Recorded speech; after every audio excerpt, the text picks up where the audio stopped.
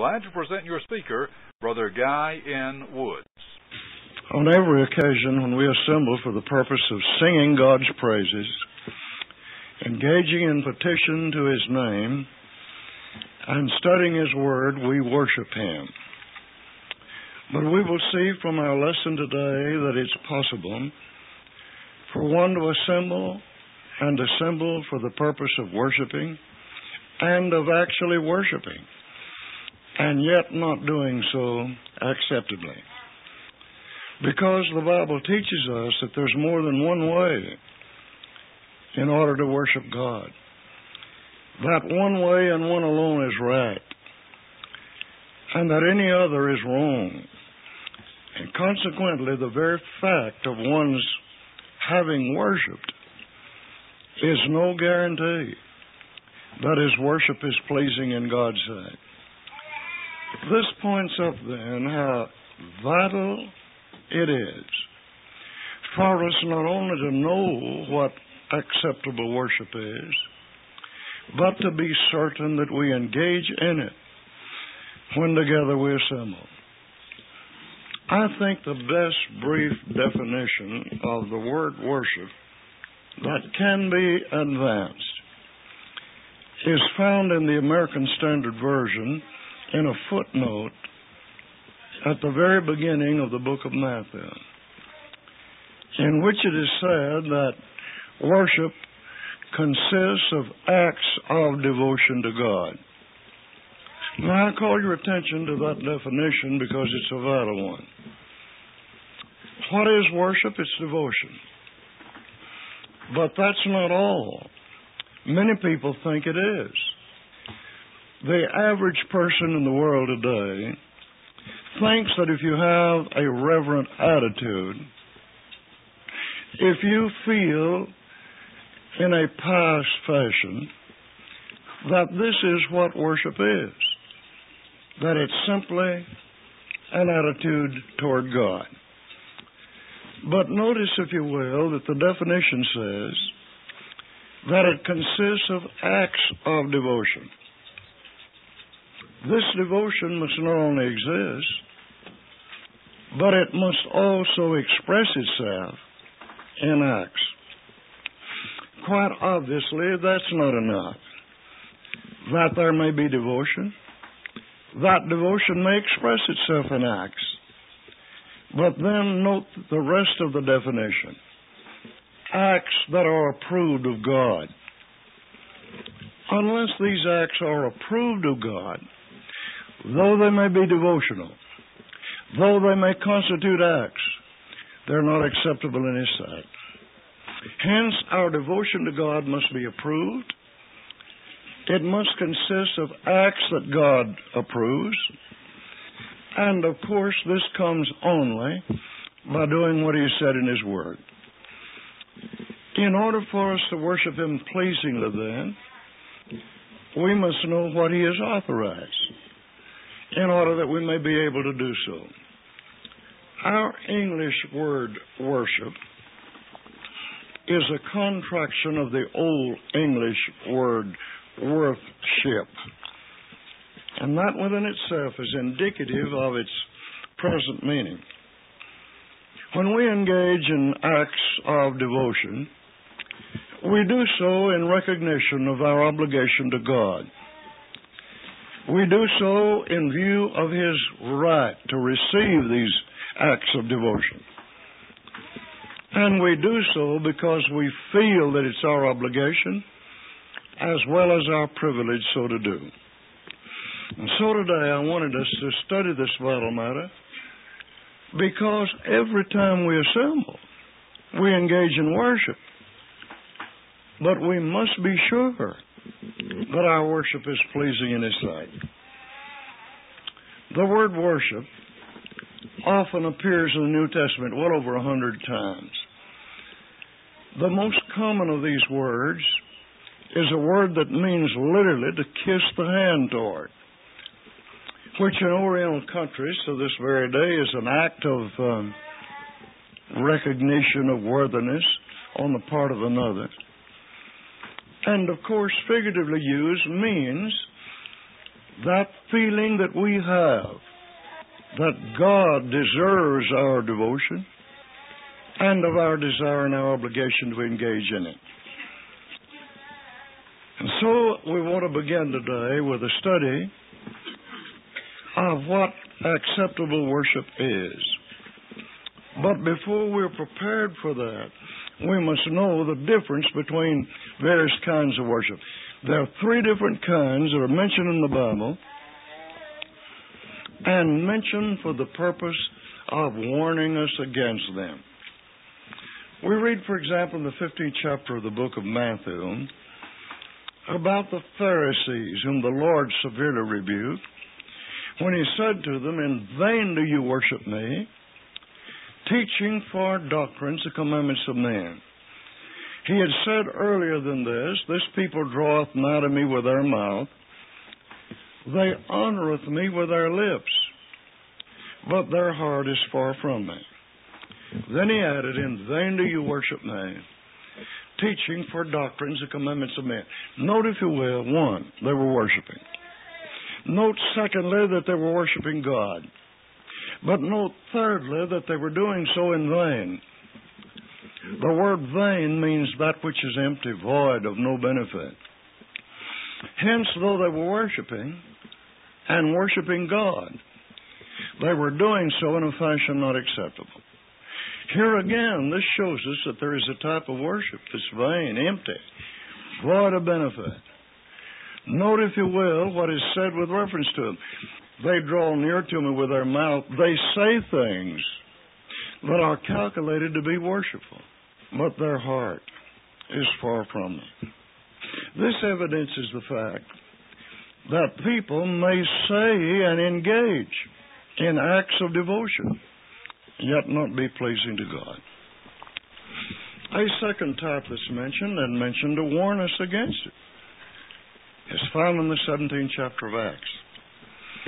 On the occasion of Paul's visit to the city of Athens, and particularly to Mars Hill, I have a very vivid recollection of having stood on Mars Hill and having read this speech that Paul delivered on that occasion. You remember that he said, among other things, "I perceive that you're very religious, because as I passed by and saw your devotions, I saw in all of this inscription, to the unknown God, whom therefore you worship in ignorance, Him declare I unto you." Here again, note that they were worshiping.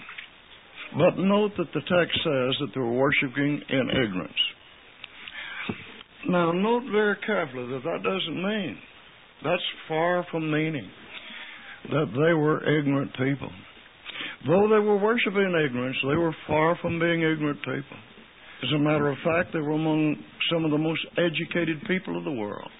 At that time, Athens was the very center of learning of the world. Some of the greatest universities of all time were in Athens at that very time.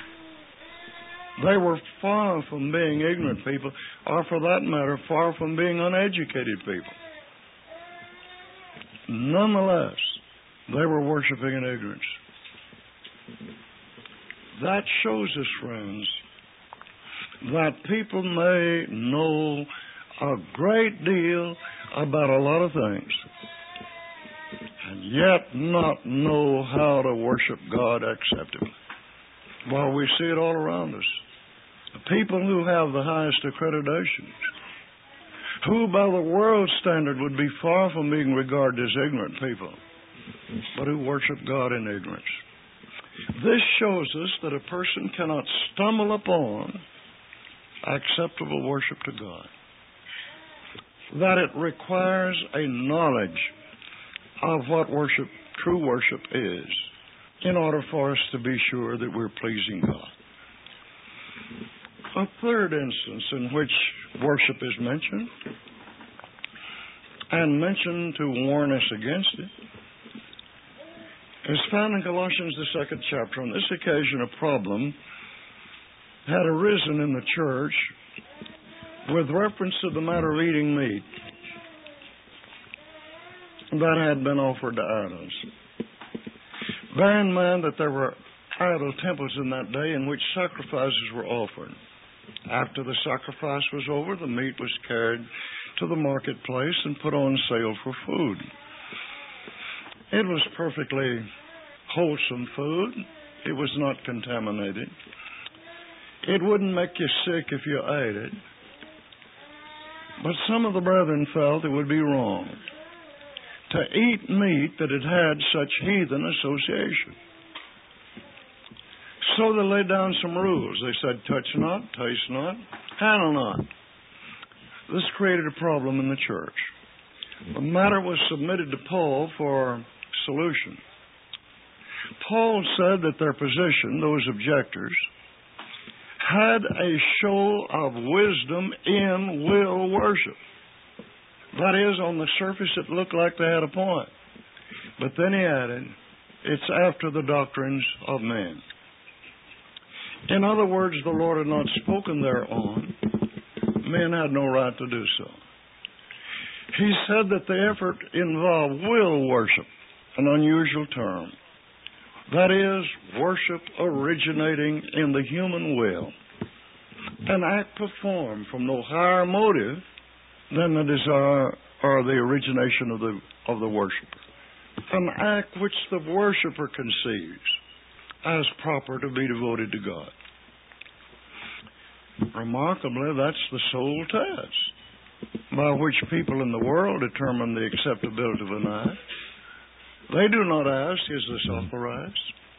Did our Lord sanction it? Some New Testament church practice it? These matters don't concern them. They raise but one question. Does it please me? If the answer is yes, that to them is sufficient. That is positive proof that it's not sufficient. Because we've already seen that worship, in order to be acceptable, must be approved. And it's approved only if God authorizes it. Therefore, however much it may have commended itself to their judgment, it was still will worship, and therefore not pleasing. So we must avoid vain worship, empty, ritualistic worship. Secondly, worship in ignorance, that is, worship that proceeds from an individual who doesn't know what the book teaches. And thirdly, will worship, allowing the human will to determine the acts of worship rather than what the Bible has to say.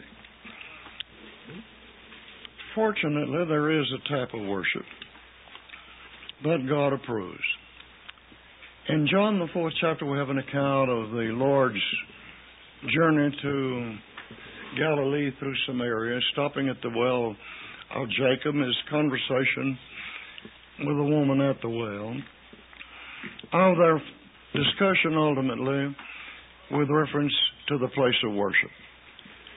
She says, our fathers worship in this mountain. And undoubtedly, when she said that, she pointed toward Gerizim. They stood at that point, very close to Mount Ebal, Mount Gerizim, the Mount of Cursing, the Mount of Blessing. Incidentally, there's a remarkable natural phenomenon in the valley between those two mountains. There must be a considerable distance across from one mountain to the other, across a beautiful valley. But the acoustics are so perfect that one can stand and read in a normal voice without amplification and be heard all the way across that valley. This is the place where the blessings and the cursings were read on the occasion of Israel being assembled there in the long ago. When Brother J.W. McGarvey made his famed trip to the Holy Land, now well over 100 years ago, and yet wrote what is, I think, the definitive work on it, even to this day.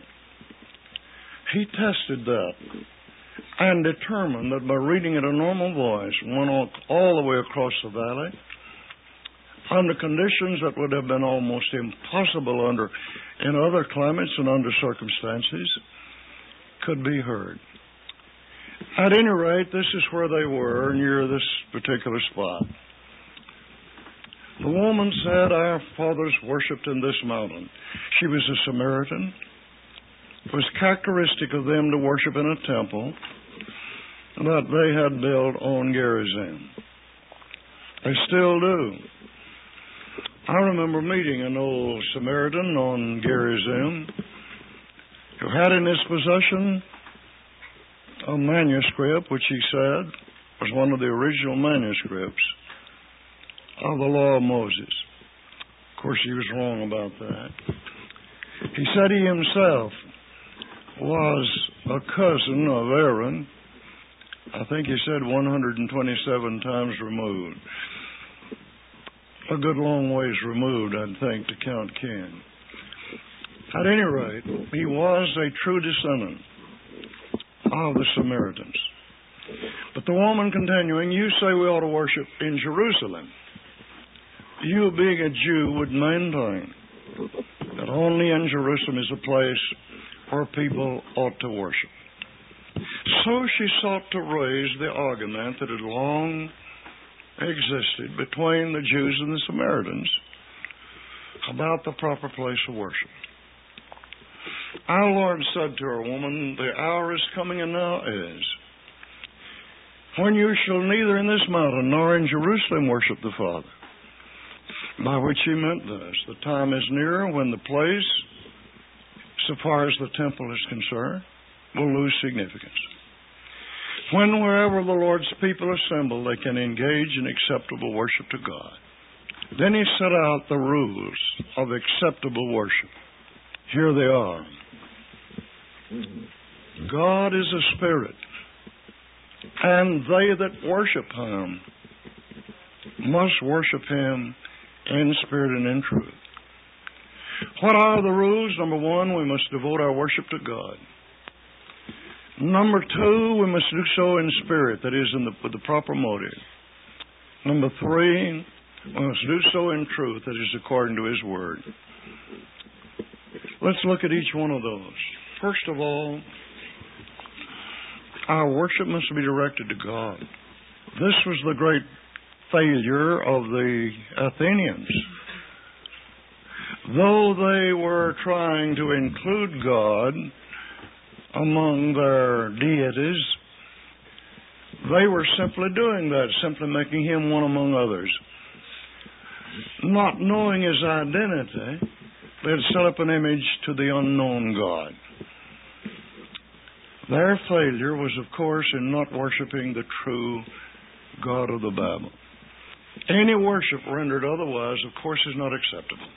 A great deal of worship today that has as its object materialism, worldliness, pleasure, the enjoyment of the things of this life rather than the next, would all fall under that condemnation. Secondly, it must not only be directed to God, it must be in the proper spirit. That is, prompted by the right motive. It must be sincere. And remarkably, many people today, particularly in the denominational world, think there's little significance in that it's largely ceremonial, mechanical, ritualistic in nature. Much worship that's engaged in these days is ritualistic. Some religious bodies have gone wholly to ritualism. For example, the Mohammedans, in their prayers, which they think must be uttered on specified occasions and in certain numbers, they have speeded the process by attaching prayers written out to a wheel, the spokes of the wheel, and then they spin the wheel, assuming that they speed up the matter considerably in that fashion. That to us is ridiculous. The Jews, for example, they operate on the theory that it's the mechanical participation rather than the heart that involves the responsibility. I recall years and years ago when I still doing local work in Texas. And I had a very close association with a Jewish rabbi, a very talented man, from whom for many months I took lessons in Hebrew. Occasionally I would go out to his services on Friday evening, and I observed that in their services, a portion of their activity consisted of reading prayers from a prayer book, and that some of the prayers were in Hebrew, and that their people, for the most part, being born and raised in this country, knew no Hebrew. Nonetheless, they had to say these prayers in Hebrew. But this hurdle they accomplished by simply spelling out the Hebrew words in English letters and putting diacritical marks over them so that they could pronounce the words, though they didn't understand what a single one of them meant. I said to him, I see why you think this would be of any value to them, because they don't know what they're saying. He said it doesn't make any difference whether they know what they're saying or not. And just so they say it. The important thing, he said, was the saying it, not whether they understood it or not. And I said, it looks to me like it'd get a little monotonous. Say the same prayers over all the time, especially if you didn't know what you were saying. Well, he thought a moment and he said, well, you drink water every day too, but that doesn't get monotonous. To him, it was simply the matter of performing the obligation without regard to any heart participation. This violated, of course, the sincerity part. We must be careful, friends. We don't do the same thing. It's easy for us today, in the partaking of the emblems, not to reflect while so doing on that which they signify. Or when someone leads in prayer, to fail to follow the sentiment. When we call upon somebody to lead the prayer, this is not to take care of that part of the worship while we wait until that part's over. The purpose is for someone to express sentiments audibly so that we may follow them. And at the end, if we don't say so out loud, at least to God, amen. Meaning with that, those are my sentiments. If we don't do that, we don't worship acceptably. The same thing is true with all the Adam's worship, our singing. When we sing these songs, we ought to follow the lyrics and make them our own as much as if we were actually composing. I've heard great audiences sing songs that involved absurdities without any recognition whatever of what they were saying. There's a song, I'm not sure it's in this book. I don't much think it is. It may well be. But at any rate, the title of it is, I Hold His Hand. Beautiful music.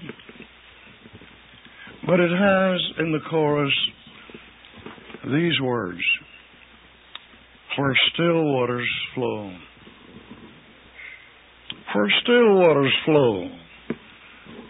Waters that are flowing are not still.